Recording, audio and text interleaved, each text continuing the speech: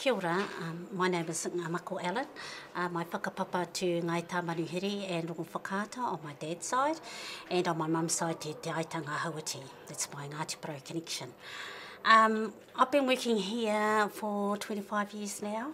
Originally when I started, it was as a young mum with two young children who had started at Kong Hangareo, the nannies there, the late nanny Waina Porou,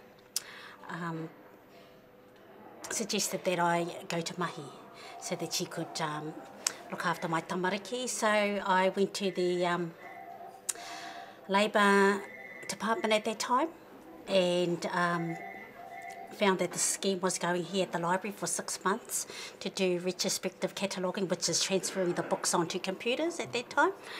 And so I started that for 6 months, and then I finished that, and then over the next few years I came back on occasional 3 months or 6 months stints to cover staff, holidays, and I've been here ever since. I now work full-time and I now specialise as a reference librarian. Being an avid reader, I just love reading. My dad was an avid reader.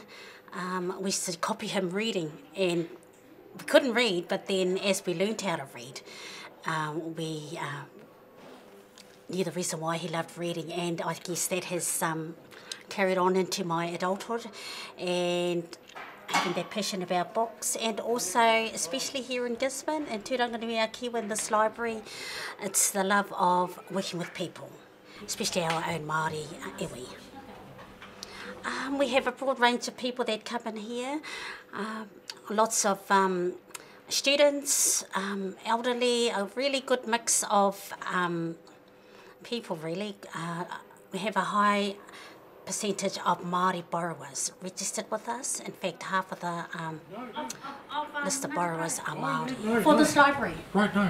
Oh yeah, my role as the reference librarian generally is to look after the collections in this area, which is the reference area. This is the general New Zealand area and the Balnevis collection down there. These resources that I have here are ones that are frequently used by students, specifically because they are about the whānau from Ngati Porou. And the uniqueness is about, like for the goldsmiths, for example, that would be with kōrero about Rangitukia, about the Waiapu River, about Hikurangi, but it would be their unique experiences of what, for example, what Hikurangi meant to them, what the river meant to them, and that's all in here. Also, it has the marae, and all the rohe where they grew up with, all their whānau and their tipuna, and how that kōrero was handed down from generation to generation. With the olive branches, what's interesting about that is that it's had Manuel Jose and his many wives. Now, the kōrero in that is about each wife and their particular whānau, the mokopuna, the tipuna, and how, and that information and what this olive branch and this olive tree meant to them in terms of their tipuna, Manuel Jose. So it's that sort of uniqueness. With Rangiwia's Lament, that tells, which is done by Waingata, in there it tells us all about the history of the Uawa rohe, about the river, about Titirangi Maunga, about Te Rawhioro, the whare wānanga there. It's all in there, and how the arts were a great interest of the people in Te Rawhioro and Aitanga Hauati at that time.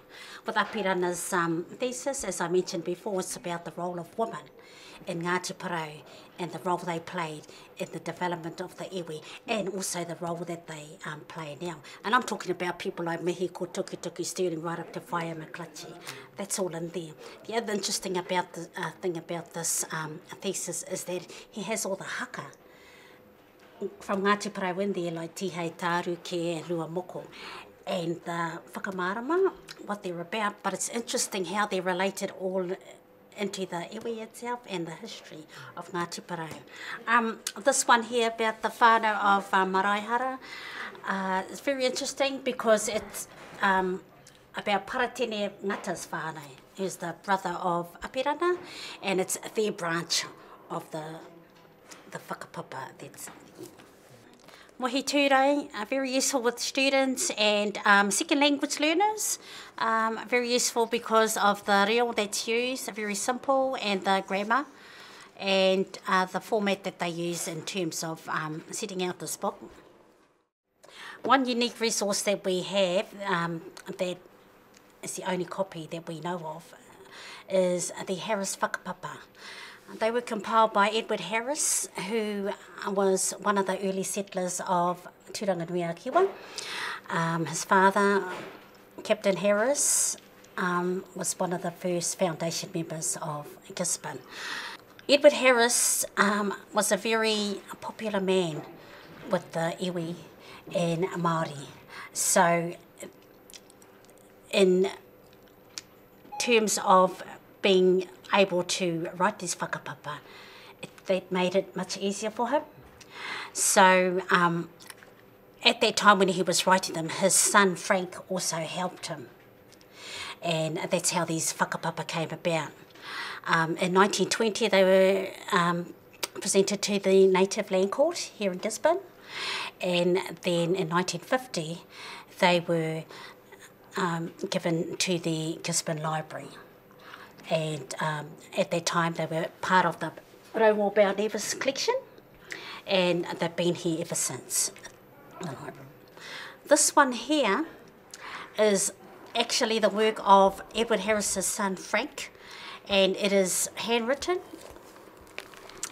The only difference with this one is not only is it smaller, it has actually got a reference in the front.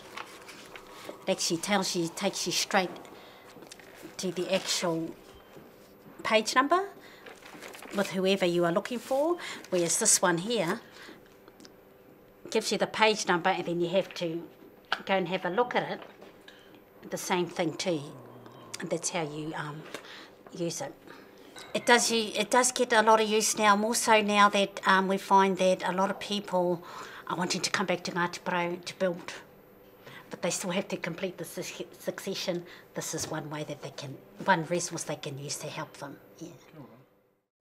The only thing I wanted to share that was that I thought would be useful is the Bell Nevis collection, which was compiled and collated by Bell Nevis from Ngāi Tamanihiri, who was the secretary to Apirana Rangata for 30 years. In that collection is all the books he collected of his time, but what we've done is we've actually added to it to keep the collection alive, and it actually belongs to the people of Tairāwhiti, and our wish is that more people would come in and use it.